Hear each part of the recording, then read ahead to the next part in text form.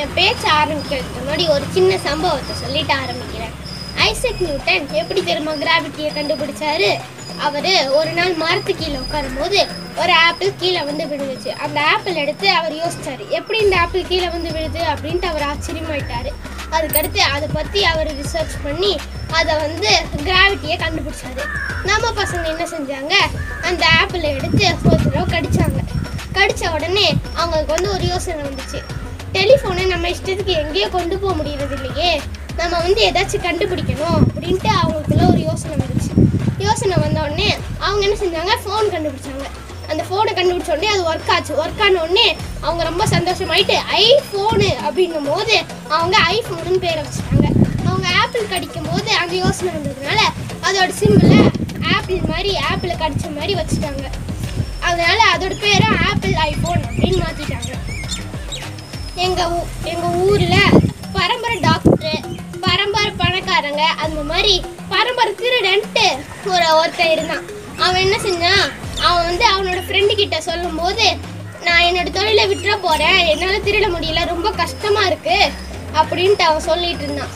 அவன் சொல்லும் போது அவன் ஃப்ரெண்டு ஏன்னு கேட்கும் போது, என்னால் இப்போ திருடவே முடியறதில்ல, என்னோட தாத்தாலாம் திருடும் போது 8 மணிக்குள்ளே எல்லோரும் தூங்கிடுவாங்க, அப்போ ஈஸியாக திருடிட்டு வந்துடுவாங்க.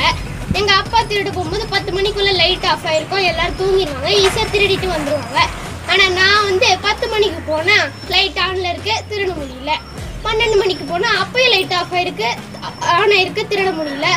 அதுவும் சரி அப்படின்ட்டு 2 மணிக்கு போனால் அப்போயும் லைட் ஆனில் இருக்குது, திருடவே முடியல. என்னடா எல்லோரும் தூங்கவே மாட்டேன்றாங்களேன்னு பார்த்தா விடிய எல்லாரும் ஃபோனை நோண்டிட்டு இருக்காங்க. இந்த ஃபோனு தான் இப்போ பாதி திருட்டாக ஒழிச்சிருக்கு. இவ்வளோ நல்ல ஃபோனை பற்றி நான் வந்து ஒரு ஃபோனாகவே மாதிரி சொல்ல போகிறேன். நான் தான் உங்கள் செல்ஃபோன் பேசுகிறேன். முதல்ல நான் பிறந்தப்போ எல்லாரும் என்ன தான் கொஞ்சிட்டு இருந்தீங்க, ஞாபகம் இருக்கா?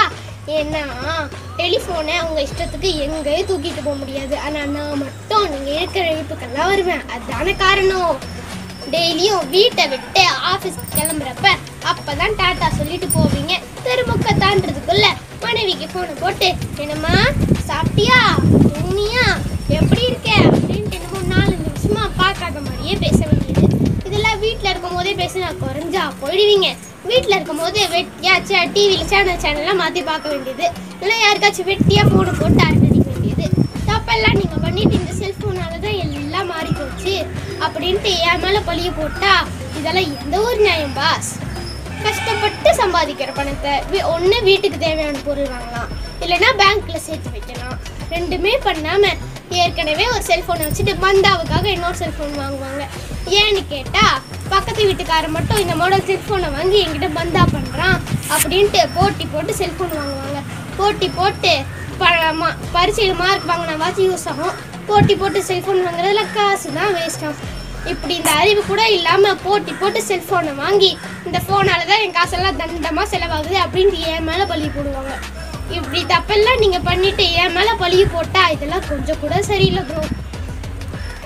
ஃபஸ்ட்டெல்லாம் ஸ்கூலுக்கு போயிட்டு வந்துட்டு ஹோம்ஒர்க்கெல்லாம் முடித்து நைட்டு சாப்பிட்டு 8 மணிக்குள்ளே தூங்க போகிற பசங்க இப்போ எந்த டயத்துக்கு தூங்குறாங்க? ராத்திரி ஆனால் ஹோம்ஒர்க் முடிச்சுட்டு ஹங்காமாவில் ஷின்சான் பார்க்க வேண்டியது, சுட்டி டிவியில் ஜாக்கி சான் பார்க்க வேண்டியது. அதுக்கடுத்து பசங்களோட அம்மா வந்து தூங்க போக சொன்னால் ஷின்சான் மாதிரியே அவங்க அம்மாவும் குறை சொல்ல வேண்டியது. அது மட்டும் இல்லாமல் ஃபோனில் ஏதோ கேம்ஸ் எல்லாம் விளையாட வேண்டியது. அம்மா கடுப்பாகி தூங்க போங்க, இல்லைன்னா ஃபோனை தூக்கி போட்டு உடச்சிருவேன், அப்போ தான் திருந்துவீங்க அப்படின்ட்டு என்ன தான் திட்டுவாங்க. தப்பெல்லாம் நீங்கள் பண்ணிங்கன்னா உங்கள் கை காலை தானே உடைக்கணும், அதுதான் நியாயம். என்ன உடைப்பன்றது அநியாயமாக இருக்குது. ஃபஸ்ட்டெல்லாம் ஸ்கூலுக்கு ஃபோன் எடுத்துகிட்டு போனால் ஃபைன் போடுவேன்ட்டு என்னமோ கேடி மாதிரி பார்த்தா ஸ்கூலே இப்போ எல்லாருக்கிட்டையும் கண்டிப்பாக ஃபோன் இருக்கணுன்றாங்க. என்னடா திடீர்னு எல்லாரும் திருந்திட்டாங்களேன்னு பார்த்தா ஆன்லைன் கிளாஸ் எடுக்கிறாங்களாமா. அதுக்கு நான் முக்கியமாக தேவையாம்.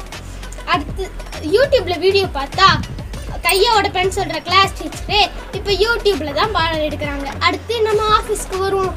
ஆஃபீஸ்க்கு ஃபோன் எடுத்துகிட்டு போகக்கூடாதுன்னு சொல்கிற ஆஃபீஸே இப்போ எல்லாருக்கிட்ட ஒர்க் ஃப்ரம் ஹோம்னு சொல்லி ஆன்லைனில் தான் மீட்டிங்கே அட்டன் பண்ணுறாங்க.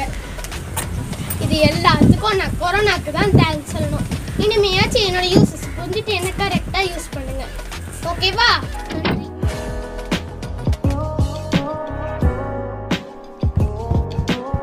Oh.